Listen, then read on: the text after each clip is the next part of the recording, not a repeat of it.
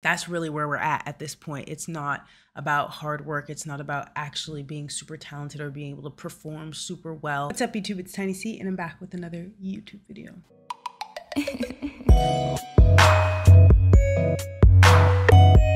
Today, I wanted to talk about the ever-changing landscape of the music industry and honestly just celebrity-dom, especially with the recent controversy that's going on around JoJo Siwa. I wouldn't even call it controversy, but just like all the lore surrounding her currently.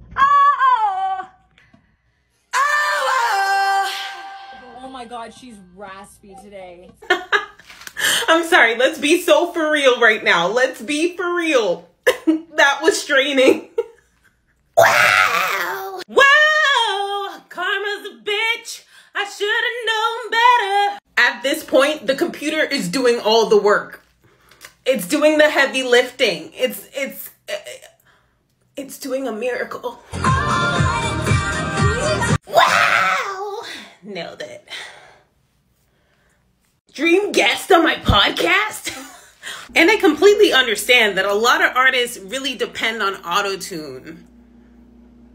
It's how they survive in this world, but it should be like an aid, like to help, not change the entire sound. I mean, I guess everyone's doing it to some extent, but like, this is crazy. Questions, but no answers. I think the requirements of becoming an artist, becoming a singer is changing. It's always constantly changing, but I think now more than ever, you don't have to be traditionally talented as you used to in the past. So JoJo Siwa and Ice Spice are very good examples of the fact that you don't have to be talented in the traditional sense. Not saying that they aren't talented, but they are not in the traditional sense that you would have expected an artist to be in the past. And so let's talk about it. We have to address the past. Like, what was the music industry like back then? Why are they so upset about the fact that someone like JoJo Siwa or Ice Spice is able to rise to fame in today's landscape of the music industry? Well, I think largely in the past, when we think about music, a lot of people had to grind their way to the top. No one was just offered a free ticket in there. So I think the first one that comes to mind is Michael Jackson, obviously, like, great musician, and he is just a musician that a lot of people will reference and give their respect to because of just how he paved the way for a lot of Black musicians, but just the genre and the art itself. He was very well-rounded. He was able to sing, he was able to dance, he was able to give you a performance, and he had a very clear and distinct personal brand. While back then it probably wasn't called his personal brand, but now we can see it as that. He very much had a distinct flavor, and you knew it was a Michael Jackson song. You knew what he was going to give you. It wasn't something that they just had one viral song through social media and they were able to become famous. This was something they had to work at constantly. They had to have talent. They had to have a good product in order to be picked up by one of these music agencies and in order to make a name for themselves. Even if we fast forward a little bit to people like Usher or Chris Brown, people that I think look up to Michael Jackson and try to follow in his footsteps, these are people that also weren't just famous in one day. These were people who had hits and hits and hits and slowly but surely made a name for themselves. It wasn't just because they worked super hard, it was because they actually had the talent. They're able to sing, they're able to dance, they're able to give you a performance. And when you hear their names, you can expect such things. They have a reputation and they usually live up to that expectation. Largely the story that we're gathering is that for quite a long time, artists had to work very hard at their craft. They had to actually, have a lot of talent when it came to their abilities in singing, rapping, whatever it was, dancing, performing, in order to rise to a certain level of fame and stardom. You can be sure that if you were in the spotlight, it was probably because you were really good at what you did. Now, if we look at the more recent times where we see that there's a lot of celebrities that go viral on TikTok, they're able to enter into the industry in different ways than we traditionally would have expected to. I think a good example of this is Lil Nas X. He was, I guess, a meme star, just somebody that utilize social media in order to rise to fame. And you develop your voice online, and more than that, you learn how to weaponize it. You've used it in a way that is so powerful. To me, it feels like it's the biggest weapon in your tool outside of your creative. I guess I didn't realize like how great I had become at doing like internet stuff, and people started telling me, so I was like, is everybody not using the internet this way? Right. But yeah, you learn so much like subconsciously just doing the things that you do on the internet. A lot of people see me as just like, give me this, give me attention, give me this, I want all. Yeah. But it's more of like, I created this, I'm going to work hard to get it out there in every corner of the world, and I'm going to be myself while doing that, you know? And he continues to use these sort of tactics of social media and marketing in order to make a name for himself. Would I say that Lil Nas X is someone that doesn't have talent? Absolutely not. But I do think he's definitely an anomaly when it comes to rap. And what you traditionally would have thought as a rapper in the 90s or the 80s, it's definitely not Lil Nas X, right? The thing about the rap community is that people are very gatekeepy and they don't really like when there's newcomers that are doing it differently. But Lil Nas X found his way in, and he utilizes social media, and he understands how it works, and that's how he's able to be relevant and kind of get in there in this different new way that we're seeing. People also accuse him of being talentless and that he relies too much on social media. And I think there's also that element of the way that he presents himself. People just aren't comfortable with who Lil Nas X is and how he's disrupting the genre of rap.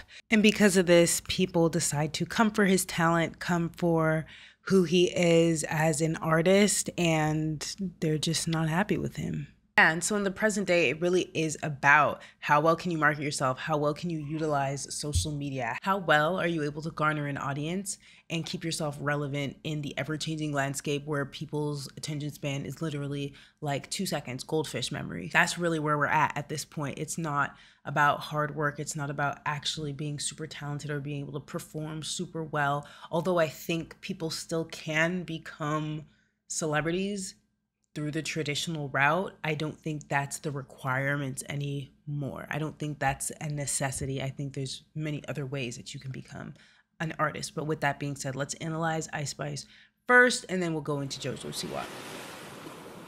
So Ice Spice, let's give a little background in case you guys don't know who Ice Spice is.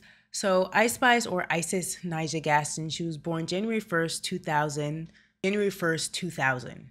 I feel like I should be saying like 2001, 2002, 2003, but anyway, it's just 2000, January 1st, 2000. She's known as Ice Spice. She's a rapper from the Bronx, and she began rapping in 2021. In 2022, she released a single, Munch, that has a drill Jersey sound, and this went viral. This went absolutely crazy. People absolutely loved it. It was addicting. It was on everyone's mouths. If you remember this time, like everyone was talking about it. Everyone was talking about it. They couldn't get Ice Spice's name out of their mouths. She had songs with Nicki Minaj.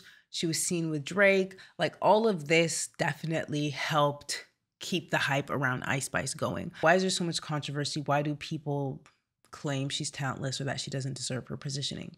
You thought I was feeling you? That Munch.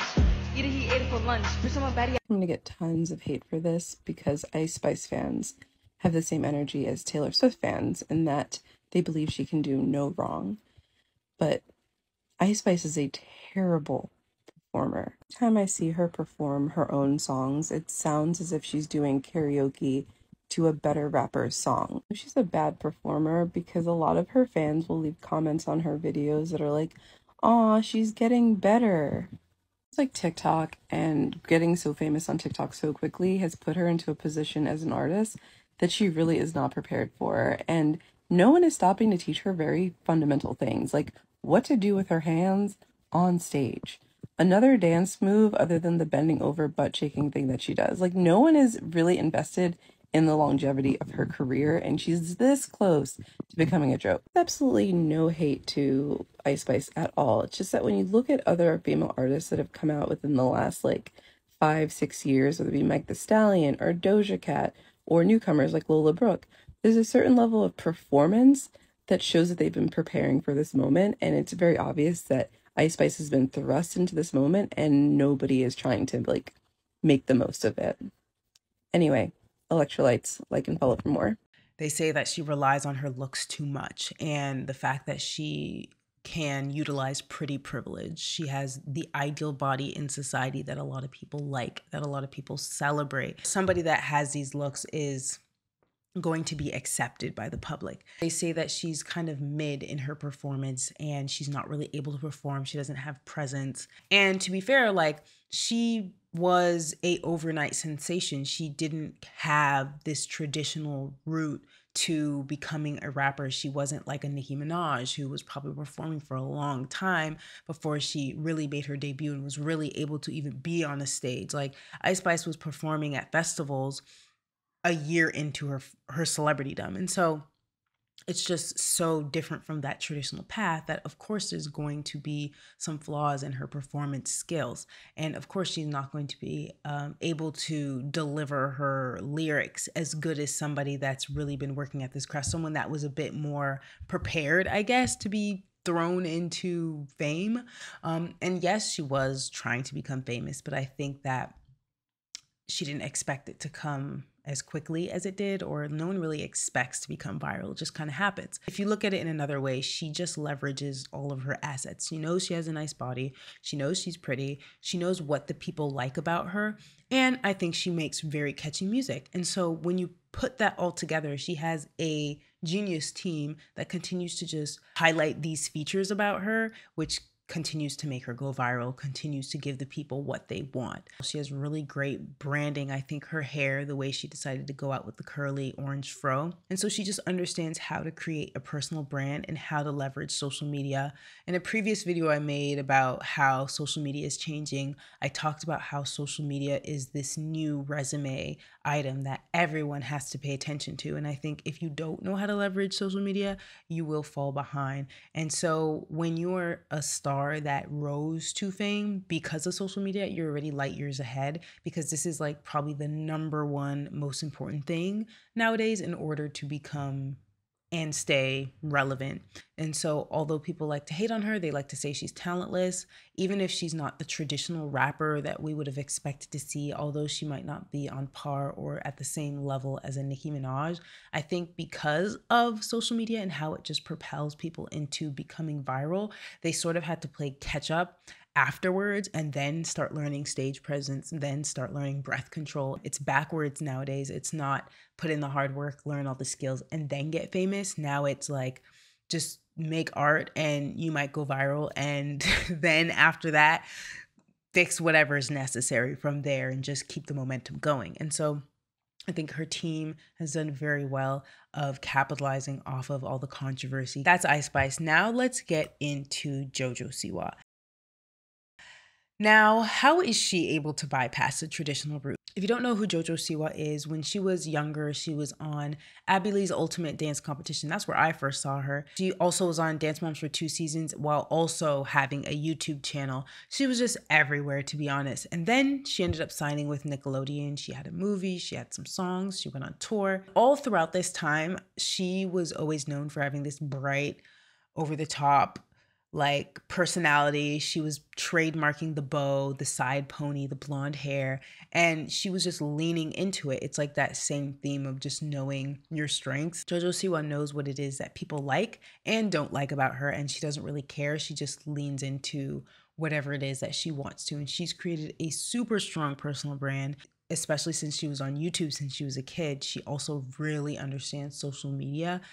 I guess just growing up in the age of social media. She knows how to leverage it to her advantage, and she does that very well. Like it or not, what's been in your head the last 3 days? I was a bad girl. I did some bad things.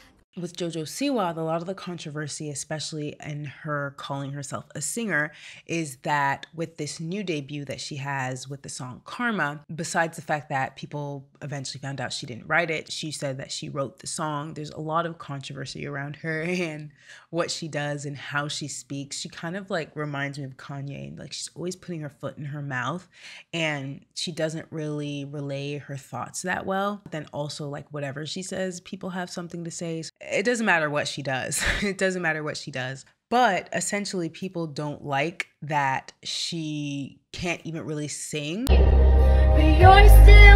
You're still a traitor.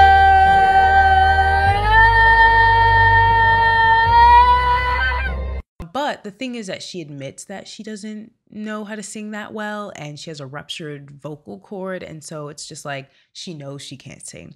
So what she does instead is compensates with her ability to perform and dance, because she has a background in dance. Like, that's what she does. And so she's able to put on these like grand performances, and it compensates for the fact that she's not the best singer.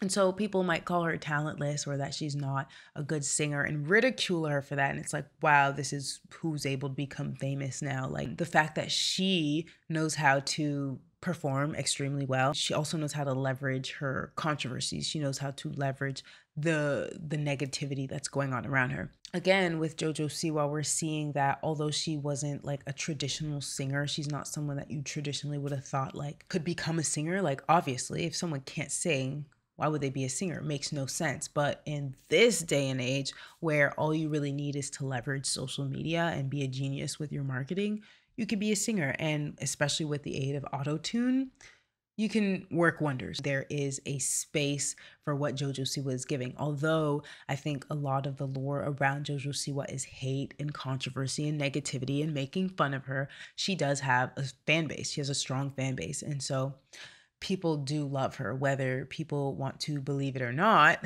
She does have fans. And I think the people that hate on her just help propel her career, because I have been seeing karma on my timeline nonstop. To be fair, I engage with a lot of the JoJo Siwa content because it's so funny. And so now I'm just like seeing all the stuff, but people hate on her and don't like her personality and don't like how she phrases stuff and all this sort of thing. But in the end of the day, like, it's just helping her become more relevant and become more popular and chart and all these sorts of things.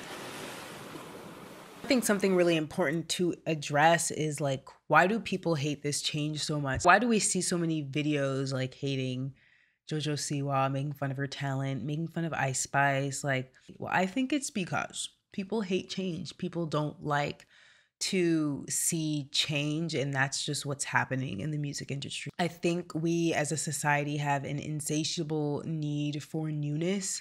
Our attention spans are shortening, and this just is a breeding ground for people to become famous. There's a new artist every month that's discovered through a viral TikTok sound. This is the huge change that we're seeing in the music industry, but honestly, just largely in the world of becoming a celebrity. It's not this like rigid path where it's like do A, B, C, and D, and then you can become famous. It's just like put stuff out there and someone might see it and you might become a viral sensation, and then boom, now you have a career. This change is hard for a lot of people because some people might like that rigid way. Some people like gatekeeping. They just like feeling like, you know, their taste is superior because this person's vetted through years of experience or whatever it is. And that's just not how it is anymore. Like, that's not a requirement. And I think it's not something necessarily to be mad at. Anyone that's becoming famous, it's because they feel the need, whether if that was a laugh, whether if that was just they gave us a good feeling for the moment. Be haters for a minute, like with JoJo Siwa, it's allowing people to just get all their hate and negativity and clowning on people energy out. As long as someone is able to leverage social media and marketing in this day and age, you know, there's a space for you. It's really the key to all the success. It's like once you have that viral moment, it's like, how will you be able to leverage social media in order to keep it going? Not everyone succeeds doing this because, like I said, there's plenty of people that go viral on TikTok. It's not a guaranteed ticket, right? And so when I see people that do somehow outlast that viral moment, it's usually because they were able to create a strong personal brand surrounding that moment. Things can't be the same forever. And I think another piece to touch on is that some people are just like music snobs and they think that they have superior music taste compared to everybody else, and like them criticizing like, oh, Ice Spice isn't that good at rapping, or JoJo Siwa isn't that good at singing. They think that hating on them makes them seem more superior in their music taste. There's space for every single voice. You don't have to like everything. Every sound is valid. there is no superior music, in my opinion. Like, it's all art, and you just might not like it. You just might not like it, period. The game is changing. I think that you don't have to be talented in the traditional sense anymore. Not to say that any of these people aren't talented. I still think that they're talented in their own right. And just because it's not what we're used to, it's not them being talented in the traditional sense of everything, it doesn't mean that they are lacking talent. It just means that they aren't what we're used to. And it's going to only continue to shift in this way. And I think that that's innovation. I think that's creativity. And, you know, might be an unpopular opinion, but it is what it is. Like, I'm someone that embraces change. And I don't think it's negative per se. I really don't. Because there's still going to be those traditional people that are amazing at rapping and amazing at singing. And they're still going to be there. So there's really no need to fret. It's giving space for newness, and that's always welcome. That's all I have for you guys. Don't forget to like, comment, and subscribe, and I'll see you guys in the next YouTube video.